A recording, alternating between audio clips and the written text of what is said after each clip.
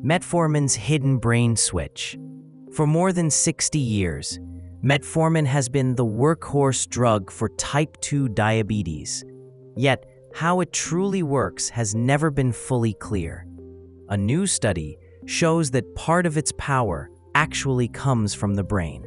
Researchers found that low-dose metformin travels to the ventromedial hypothalamus, where it targets a protein called RAP1 in SF1 neurons.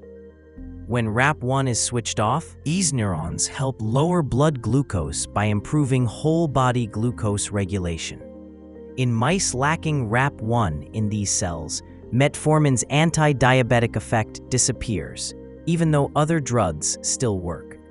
This reveals a brain-specific pathway, distinct from the classic liver and gut actions, and opens the door to next-generation diabetes treatments that directly target this neural circuit. What's next in science? Let's find out together. Subscribe now